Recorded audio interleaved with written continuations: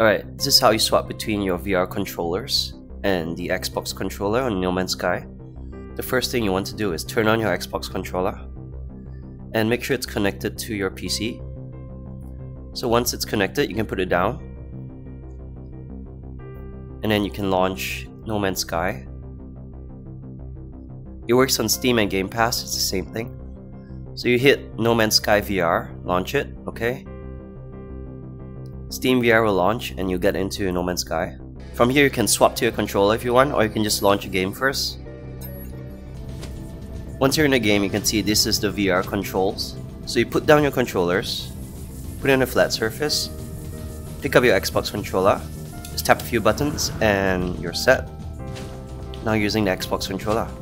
So for shooting, it uses aiming on your head. It's like a face lock, which is why on foot I prefer to use the touch controllers. But for flying,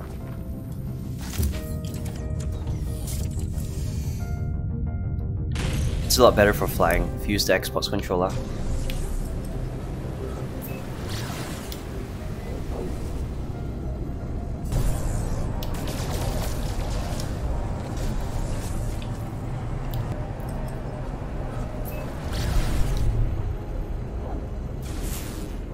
So on ground, I prefer to swap to touch controllers. You just pick them up. It's much better, more intuitive. You can shoot and aim like this. That's it. To set up the HOTAS stick, first you want to download X360CE. So technically you don't have to use this if you're playing via Steam, but if you're using Game Pass, you need to use this. So I'm going to use this emulator because it works for both Steam and Game Pass versions of No Man's Sky.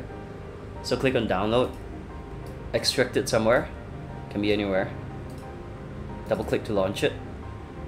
Okay, once you're inside, install whatever drivers they ask you to.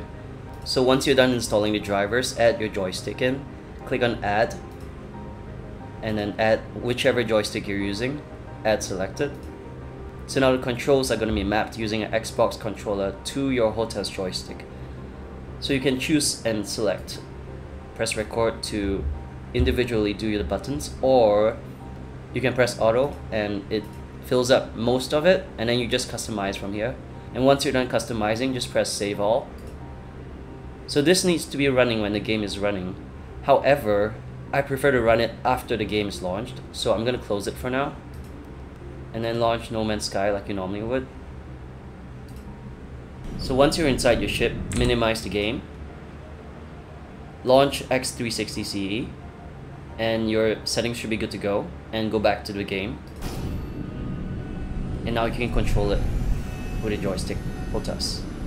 So there are some downsides to this. It is not 100% accurate, so if you want to change the menu settings, you're going to have to move around a bit. And you can't switch between controllers. So I only recommend using a joystick HOTAS when you're in flight mode and nothing else. If you want to switch back, just minimize the game and exit the emulator. See, if I try to switch back to VR controls, it gets buggy. See, you can see my hands flickering. So it's not advised to switch between like this. If you want to switch back to VR controls, you're going to have to pause the game and quit the X360 app to get back into VR controls.